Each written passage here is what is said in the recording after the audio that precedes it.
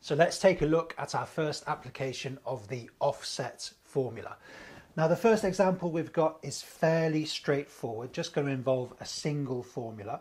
And what we've got is a table of information here, 2 columns, and we can see it contains some data about Tiger YouTube videos, just fictional data. But what we're looking to do is, in this area, we're looking to change the day and for this cell to display the number of views for that day. Now that could be quite useful because we've got one figure for every day of the year. So this table goes really far off to the right, and it would be really annoying to have to scroll across to retrieve that information every time. So we can use the offset formula here to save us a lot of time, just instantly take a piece of information that's miles away in the spreadsheet. Now you may think, with this kind of setup, we've got a table. You may think, well, we could just use a lookup formula to do that, an HLOOKUP formula. It's not going to be possible in this case because the day which we would use in the lookup formula is in the bottom row of the table. To use an HLOOKUP formula, that would have to be in the top row. So it shows it's really beneficial to have a range of possible approaches for approaching this kind of problem. So how would we set up the offset formula? We can see it here. I'll just show it working. If I put 3 there, it shows 890. That's because there's 890 views in day 3. So let's delete the formula. Let's see how we'd put it together. So as always, equals offset. And then we can see the 5 things that Excel wants. So it wants 5 different components. First, it wants a reference. So that's our anchor cell. Remember, offset, a better term to use would be move away from. And we're going to take a reference, an anchor point, and then move away from that point a certain number of cells and return the value of the cell that we get to. That's the basic idea.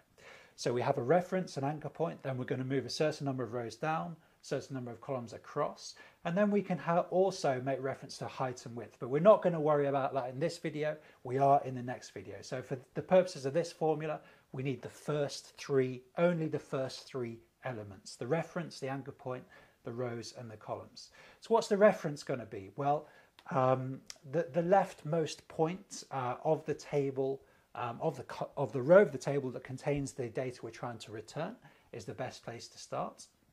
And then comma, and we can see Excel is asking for the next element of the formula. So it's saying, how many rows down do you want me to move away to get to this cell?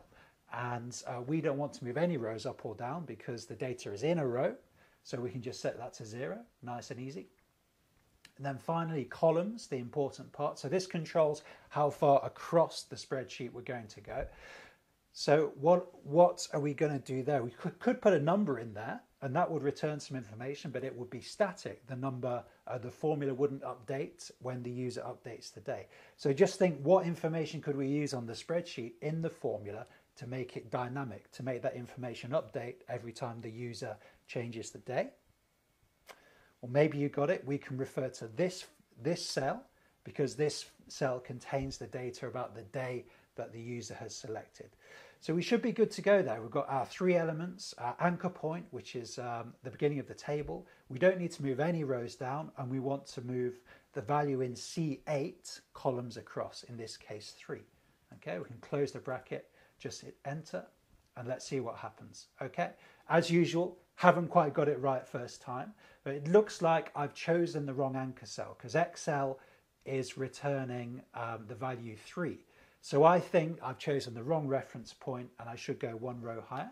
Just double click. Yeah, I can see I haven't quite got the reference point right. So I can just move that up and the edit's done. And that looks good.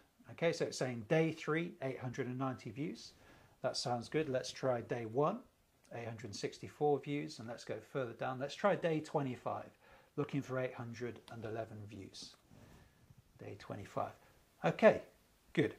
So that's a simple application of the offset formula. We've used it there with a table of data to speed up what might be a real kind of time-consuming and annoying task. It's also the kind of thing we might try to do with a lookup formula, but in this case, we can't use a lookup formula because of the way the data is set up. So it's an illustration of why it's a good idea to know lots of possible approaches to solving this kind of problem. In the next video, we're going to move on. I'll just make reference to the formula again. So we mentioned the first three elements, but in the next video, we're going to move on and think about the next two elements, the height and width element of the offset formula. Really powerful, helps us to get really cool things done in Excel. See you in the next video.